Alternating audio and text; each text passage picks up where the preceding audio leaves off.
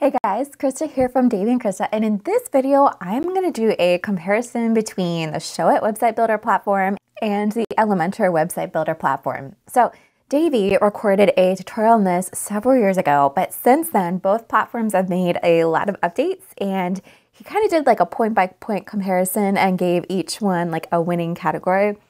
But a lot of things have shifted. My opinions of both platforms have shifted, and I'm going to choose some different winners in some of these categories. So if you are looking for another website builder, if you're going to be building a new website soon, if you want to know more about either one of these platforms, sit tight because I think this video is going to be really helpful. I want to start by saying that both website platforms are incredibly reputable and that with both of them, it's possible to build a beautiful, high-functioning, high-converting website. And real people that you get to interact with. They answer you with kindness, and they're super technical, but they're not going to speak to you in the technical jargon that I think can be kind of common among web communities. Okay, so Elementor ease of use. WordPress in general has like a reputation for being a little bit more technical, a little bit more involved in terms of setup. But out of all of the like straight WordPress builders out there, so not counting Showit, I think Elementor is the easiest to use. It's more column-based, and you drag in different widgets to the different areas that you want to add text or images or videos, etc. And so like from a front-end perspective, I think it's a lot easier than something like Webflow or Divi, especially if you're trying to get your site to look and act a certain way. With that said, I think that WordPress still requires a lot more of a learning curve than something like Showit. Figuring out the columns and the stacking and the layering and adding in custom fonts takes a little bit more work. Well, I'm going to say a lot more work than something like Showit. And they don't have an in-app chat, so you'll have to figure out your own hosting and install Elementor and install your template on Elementor. You'll have to make sure that your plugins stay up to date and that you don't add a plugin that conflicts with other plugins. And you think that Elementor can just break a lot more easily than a Showit website. And overall, I think that in all of my experience using Elementor, the websites are a lot more fragile than Showit websites. You really have to keep an eye on your Elementor site to make sure that if you've added custom fonts, they don't come unlinked, or that a plugin doesn't break your images. And so if you have an Elementor site, I would definitely make sure that you have a quality host that does daily website backups for a while.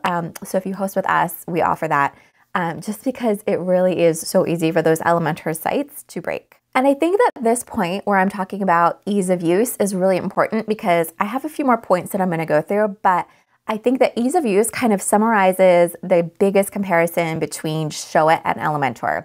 Elementor takes some work to figure out, it takes a lot of work to maintain, and Showit just straight out of the box is beautiful and easy to use and a lot more intuitive in nature. And so in 95% of cases, if somebody is asking me which platform they should go on, my recommendation is typically Showit, just because I think that for most people, that is really the best option. Okay, so when it comes to ease of use, I give Showit the edge here by a long shot. My second point that I want to compare on is mobile responsiveness. So what I mean here is when your website gets smaller for different screens, how easy is it to customize those other various screen sizes? So first up, let's talk about Showit.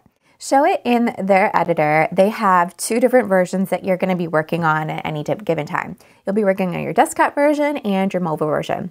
And so within any different canvas that you're working on in Showit, you can easily customize the desktop version and then pop on the mobile version and make sure everything looks good on mobile. Showit allows you to change the fonts or layouts or actually a lot of other aspects between desktop and mobile, because there are just a lot of instances where you find that something might need to look different on mobile to make it clear and readable while keeping the integrity of your design. One of the biggest mistakes that I see people make when they're working on a Showit site is not looking at that mobile view until the very end of a project.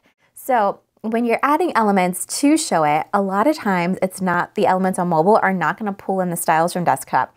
Sometimes they do, and there are some ways to kind of clean up mobile a little bit faster. But unlike something like Elementor, the elements don't automatically snap into place as you're designing them. You'll want to make sure that when you add something to desktop, you turn on mobile and double check the way it looks and kind of design as you go.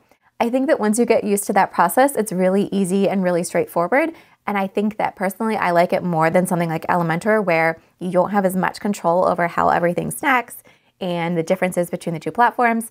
But if you don't want to think about mobile at all, you might consider something like Elementor. So with Elementor, as you add different elements, they're automatically going to kind of format on mobile. You'll still need to go in and clean some stuff up, but if you didn't look at it until the end, you might not have as much to clean up as you would if you didn't look at a Showit site until the end. Elementor also allows you to check the formatting on iPads and change some of the sizing and spacing on iPad-specific devices or like tablet-specific devices. And I would say with both Showit and Elementor, both of them give you a lot more mobile control than platforms like Squarespace, Wix, Webflow, etc. So who has the edge here? I'm going to give it to Elementor, although for what it's worth, I would still take a Showit website over an Elementor website for my personal website any day.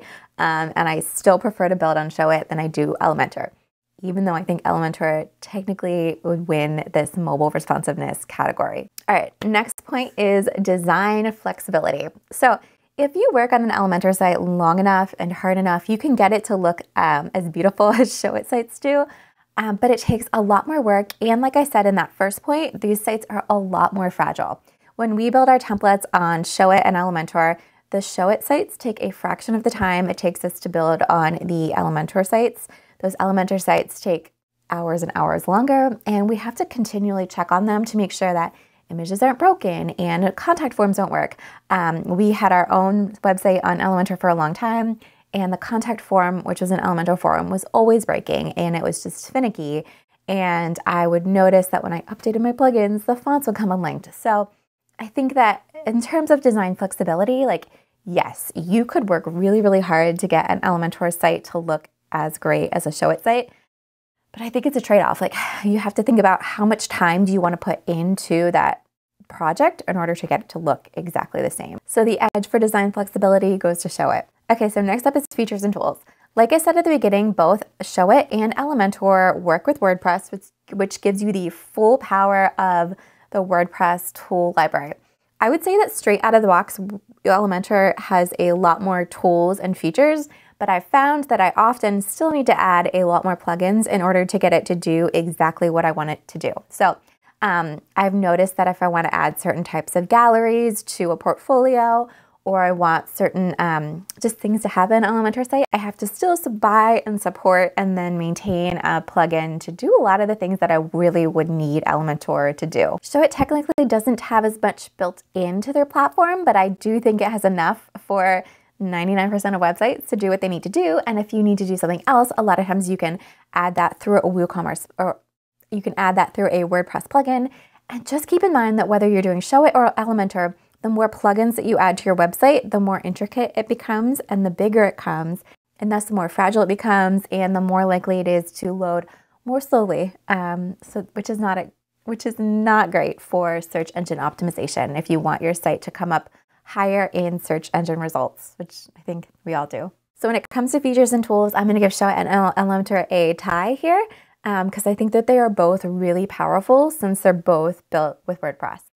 All right, next up is SEO and optimization, and I'm really excited to talk about this one because I think my take is a hot one, but I have the proof to back it up. There used to be this mentality out there that Showit was not good for search engine optimization, and let me just say that that is false. So proof in point, we used to be wedding photographers, so if you've been following us for a while, you might remember those days. We shot a couple 100+ weddings over the period of like 10 years. And somewhere in the middle of our career, we switched our website to be on Showit. And we optimized our websites for our desired searches in the Annapolis, Maryland area, which is where we photographed weddings. And then around the time our first child was born, so 2018, we stopped updating that website because we stopped taking weddings. We shifted to just focus on design, and I didn't want any more wedding work. And then that website sat untouched for 6 years. I literally blogged nothing else. I updated nothing else on that website, and I still got at least a few inquiries a week just because it was still on the first pages of my desired searches. So 6 years of touching nothing, creating no content, and this Showit website was still ranking first and bringing in potential work that I didn't even want to take. The only reason we don't get those inquiries anymore is because we took that website down. I just didn't want to have it out there on the internet anymore because we are not photographers. So Showit can be so powerful if you know what you're doing in terms of search engine optimization. Because Showit connects with WordPress, it allows you to have that full power of WordPress for blogging. And there are a lot of third-party plugins like Rank Math, that's our current favorite, that you can add to your Showit WordPress account to really optimize your post for searches. Showit also has some built-in tools that make it easy to customize the pages and some of the content on your website. Another thing that I think that Showit does so well, just straight out of the box, is ensuring that their websites load really quickly. And site speed is a major factor for ranking, as well as for visitors who are coming to your site. I think that if somebody comes to your site and it doesn't load, or at least not in a few seconds, they're going to get distracted. They might go over to Instagram and they might forget to come back to you. So it's really vital to ensure that your website is loading quickly, and just right out of the gate, Showit does a really good job of that. I think that if you are the kind of person who is super technical, you like optimizing things like cascading style sheets to make sure that different JavaScripts are loaded at different times. You want to move all of your assets. And so when I say assets, I mean like images and files and fonts and all of those things to an Amazon web server and set that up on your Elementor and really optimize the heck out of your website, then maybe Elementor is a good fit for you. But I would say that most of us really didn't get into the website world, the business world, to care about those things. Sorry, developers, if I'm breaking your heart. And so for everybody else, I think that Showit is such a good fit because it allows you to spend more time doing what you love and less time hacking the code on your website. I know that I can code. I design websites all day, every day, and I still don't want to do those things that it would take to optimize an Elementor website. So here, the edge for SEO, I'm giving it to Showit. Unless you're that person who really, like I said, wants to optimize their site and do all of those like really complicated things that I mentioned, and then sure, you can win for Elementor there. So I touched on help and support a little bit when I talked about ease of use, and I talked about Showit's in-app support, their Facebook community. They have a great Instagram account who they'll probably help you too. You can always email them for support, and they're real people who, if you meet them in real life, you will probably get a hug for them because they are just like that kind and they want you to succeed. Elementor also has a wealth of support because it is such a popular website builder platform out there. Their Facebook group at the time of recording this, I think they have 150,000 people in it. You can submit a support ticket to Elementor and they'll get back to you in a few days, but they will probably get back to you and try to help you, although not at the same level of human interaction that the support team will. So there are resources for both of them out there, but when it comes to help and support, I give Showit the edge. Because their support team is bar none. The last point-by-point comparison is pricing, because I know that pricing can be a major factor when choosing between website platforms out there.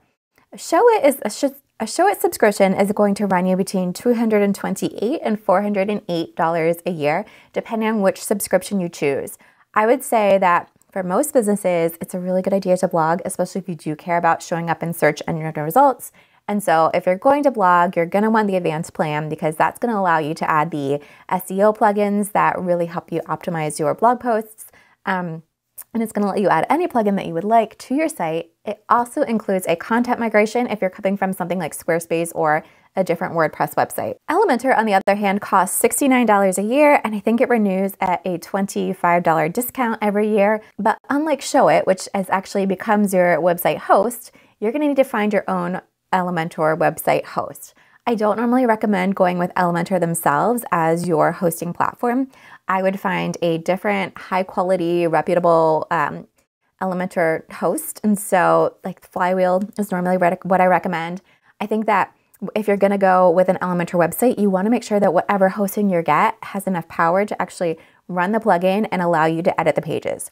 I've had people buy our templates and try to install them, and the installations time out just because their hosting was shared and $3 a month, and it just didn't have the bandwidth that it needed in order to run that platform. Elementor takes some bandwidth on your site, so you want to make sure that you're paying for good, high quality hosting in order to do that customization. So that's probably going to run you anywhere from $20 a month up. And I think that, and so that's going to run you anywhere from $20 a month up, just depending on how much traffic you have to your website. And so if you're looking at high quality hosting, it actually brings the Elementor hosting price right up there with the cost of Showit website hosting. So as far as who gets the edge here, I say it's a toss-up because you could make WordPress a lot cheaper by going with really low quality hosting, but I don't think it's going to be your best bet or serve your audience the best and thus allow you to grow your business. So if you're going to go with Elementor because you want to save a little bit of money, make sure you get good hosting, or save yourself peace of mind and save a lot of time and go with something like Showit. I feel like I should add one more little point in here about e-commerce. So Showit out of the gate is not an e-commerce platform the way that something like Shopify is, but it integrates with WooCommerce, and you can also add Shopify buy buttons or integrate other cart systems in order to make it a more checkout-friendly, e-commerce-friendly website platform out there. So on our Davian Costa site, it is a Showit site, and then we also use WooCommerce to do our cart. And it's a really powerful combination, and it lets us have the power of WooCommerce and the beauty of Showit. Elementor is also not a native e-commerce platform. You'll still need something like WooCommerce in order to get it to work correctly, but there are probably a lot of WooCommerce Elementor combination themes out there to let you add that to your website and bring in the e-commerce functionality. So that's my little caveat. All right, so that is the end of my point-by-point comparison about which website platform is the best fit for you. So it's totally possible to create beautiful and high-functioning, high-converting websites on both Showit and Elementor. I think the point really comes down to how technical are you, how much work do you want to put into the website, and if you're in doubt, Showit has a free trial that you can test, and Elementor, if you set up a WordPress hosting site, somewhere on the internet, you can install the free version of Elementor and test that out as well. In order to do a lot of the more powerful stuff with Elementor though, you are probably going to need to pay for the premium version.